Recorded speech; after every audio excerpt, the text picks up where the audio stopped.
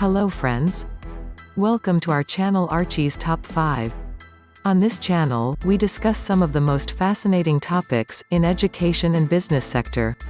In this video, we will discuss what is micromanagement, why do people micromanage, and 5 signs to find out if you are being micromanaged by your boss or the manager.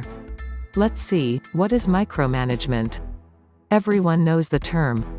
Some fear and even avoid any company that's associated with the word. But what is micromanaging by definition? Micromanagement is a management style where a manager closely observes or controls the work of subordinates or employees. Micromanagement generally has a negative impact.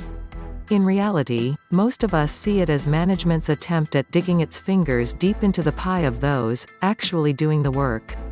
Unfortunately, the study showed that 70% of people who reported being micromanaged had considered quitting their job because of it. Over 30% of respondents actually did.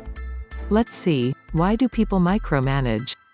Micromanaging is a way for management to ensure that tasks are performed in a very precise manner, in other words, management's way.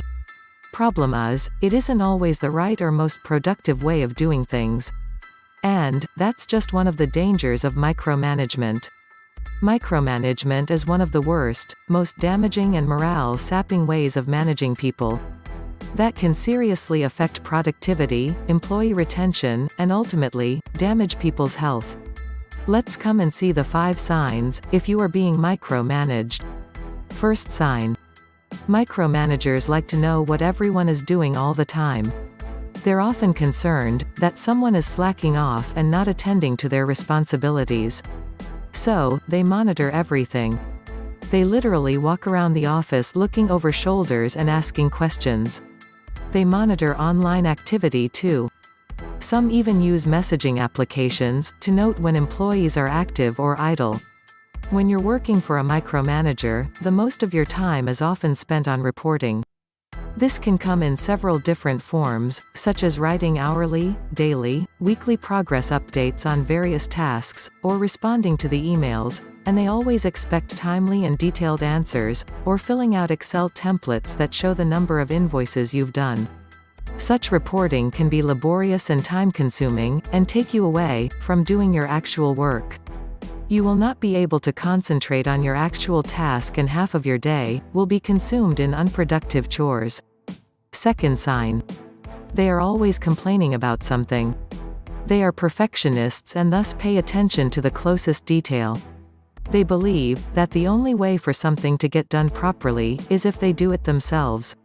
Consequently, they will never be 100% happy with how you perform the task, and they will never be totally happy with the deliverables. They will complain about the mistakes you made, and mention how you should have done it. They will tell you that they could have done it better. For example, consider a proposal you have completed, in line with the exact requirements. You complete it and send it to your employer for review. They will always ask for changes and additions, which will take a toll of your time. And you will not be able to complete your other important task in timely manner. Third sign. You find yourself in meetings all day, every day. We're individuals with our own sets of preferences. A good manager recognizes that, agrees to disagree, then makes a call. However, micromanagers are usually intent on aligning everyone's opinion to theirs, making sure everyone sees things exactly how they see it. To this end, long meetings are held on a far too regular basis in which subjects are chewed over to the point of exhaustion, with no one allowed to leave until a consensus is reached. Fourth sign. Instead of being open to new, different or innovative ways of thinking, they stifle creativity. Micromanagers aren't showing that they are open to change. They never understand that someone else, even someone with less experience, might actually have a better idea for the work. Micromanagers think there is a right way and wrong way to do almost everything. They have very specific ideas about how work ought to be completed. So, their assignments tend to be tightly defined, with restrictive parameters. Employees and in turn, feel like they aren't able to innovate or be creative. They have to follow strict guidelines to try and meet the highly specific marks set by their boss. They don't appear to be willing to let other people shine. Eventually, people stop offering up anything new at all. They end up sitting around, waiting for their wonderful ideas before acting. This eventually paralyzes the team members from sharing their unique brilliance with manager. This is the kind of experience that makes once enthusiastic employees feel like mere cogs in the wheel. Eventually, it can take a real toll on morale. Fifth sign. They act like a manager, but not a leader. There's a big difference between a leader and a manager. Leaders inspire their employees to trust them and to trust themselves. Managers, on the other hand, rely upon control to get things done. Leaders focus on people, while managers are more concerned about the work itself.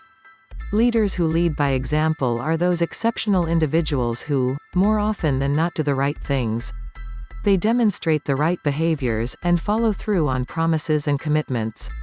In addition, they act as role models and mentors, and great listeners. A boss manages their employees, while a leader inspires them to innovate, think creatively, and strive for perfection. Now that we've covered all the signs, perhaps you've come to a definitive conclusion that you are being micromanaged or not. Let us know in the comment below if you ever part of a company who micromanaged, and you would like to see part 2 of this video where we can discuss how to deal with micromanagement culture. Please do like and subscribe to our channel Archi's Top 5 for more informative videos like this. Till then, please take care of yourself, and we'll see you soon in next video.